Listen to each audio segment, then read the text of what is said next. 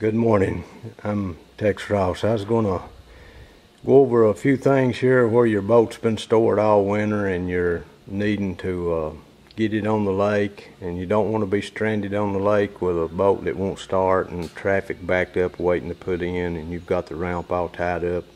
So if you want to prevent that, watch this video. I think it may help you. Make sure your tar tread is still good and not worn a lot. Check your air pressure. Check for cuts and abrasions on your tires. Your winch cables, make sure they're good. No cuts on them. With a screwdriver, power pliers or something that'll pull it out. And right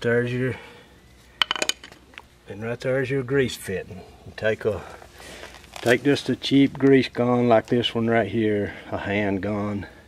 Get them at Walmart. They're not very expensive. You just plug the end right on the fitting there. Just push it on. Then take your hand and pump some grease in there till it starts popping out, and it forces any water that's trapped in there out and keeps your wheel bearings in good shape. Keep them from going down on you. So that's one thing to check. And then check your lights. Check your trailer lights and the wiring. If you have a bad bulb, it's a good time to replace that. Make sure your batteries are in good shape, and make sure they're fully charged. Check your cables for corrosion. Clean them if you need be. Make sure they're all tight and strapped down good. You should be in good shape. Make sure all your gauges are working. Check your lights on your boat. Check your fire extinguisher. Make sure it's in good shape. Check your gas. Fill it with new gas. One thing you can check before you get on the covers, check your primer bulb. It should be soft. It should pump up firm. If you check it and pump it up firm, look for leaks. Make sure you don't have any leaks on that. Okay, now that's when we let her trim her engine down till it's in the vertical position. It'd be a good time to check your lower unit. You have a vent screw right here. Take the vent screw out, and here's your oil level screw. Take these two screws out. If the oil drains out right here at this oil level screw, then it's full of oil. But if it don't drain out and it looks like it needs some oil, you need to come down here to the bottom of this, and here's where you fill it and drain it. So take the drain plug out, and as soon as you take it out, if you're just wanting to add it and without draining it, just push your little fill tube in there and pump it in there till it starts running out up here at the fill hole. When it starts running out up here, just hold pressure down at the bottom on that and put your vent plug back in and tighten it. Tighten your oil level plug, and that keeps it from siphoning back out. Then down here at the bottom, you won't make it as much of a mess to put your plug back in. You get that taken care of, then it'd be a good idea to take the hood off the motor.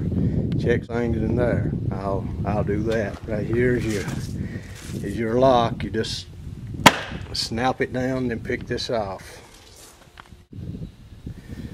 Okay, once you get your hood removed, there's a few things you can check back here also. You can check your starter wire, make sure they're tight. And you have a big 20-amp fuse inside this little fuse holder right here. So if you're ever on the lake, you can remember this, and your motor does. The first thing to check is this right here. Inside this, there's a fuse. You just snap it loose right here, and then pull it out and check your fuse. If your fuse is blown, put another fuse in it. You may be good to go. It's a good idea to remember that. A lot of people probably don't know that it's back on the motor there, but that controls all your electrical stuff.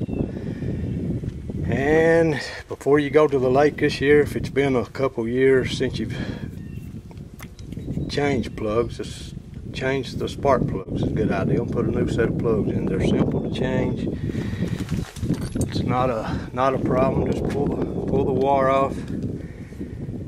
Take a ratchet and a spark plug socket.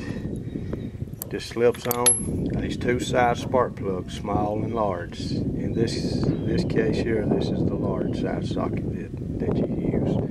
But just reverse them counterclockwise, takes them out. Clockwise puts them back in. Just take them out and change your new plug. And new plugs is get better gas mileage, starts easier and all that. So that's a good, quick, easy fix. So you may want to do that. And another quick reminder, all motors has a fuel filter on them. They have one from the gas tank before it gets back here to the motor, but they have a little one here that's $6-7. Good idea. If it looks dirty, put a new one on it. Simple to do. Got a couple little clamps here. Just take these loose, take the old filter off, put your new one on, tighten them back up, and you're good to go. And let's see here, yeah, another thing while we got this hood off that I'll remind you of is your automatic oiler. Make sure it's full of oil. You'll ruin the engine if you let this run out. Fill it with oil before you go to the lake, and keep a check on it. Each time you fill it with gas, fill your tank. Take your big connectors where your big connector wires go together. Shake them and twist them, make sure they're tight where they've set. They could have got corroded a little, not get good connection, but do that. It's a good idea. Just take a second to do it. And put them back down inside out of the water.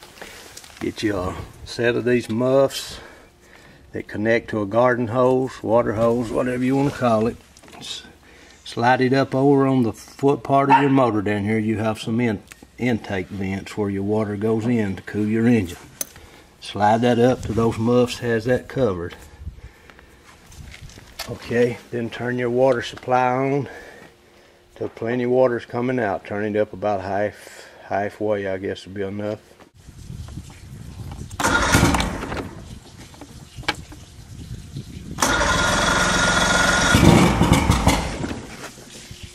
Hold it in 5 seconds and try it. If it fires and don't start, hold it in, try it again until it does. So let's try it again here.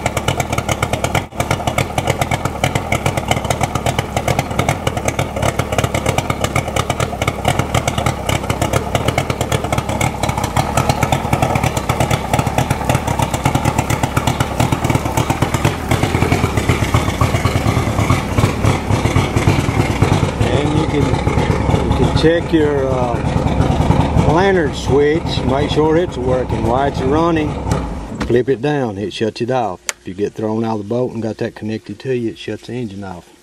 Make sure that works. I mounted a little ladder on mine. I fish sometimes in the winter when the water's really cold. It's a good safety thing to have on. If your fishing partner falls in, you can get out of the water a little quicker with a ladder. So that's a cheap little device to mount on your boat. Don't take up any space and may save your life. I hope you've enjoyed watching this. Hope it's helped you. So thanks for watching.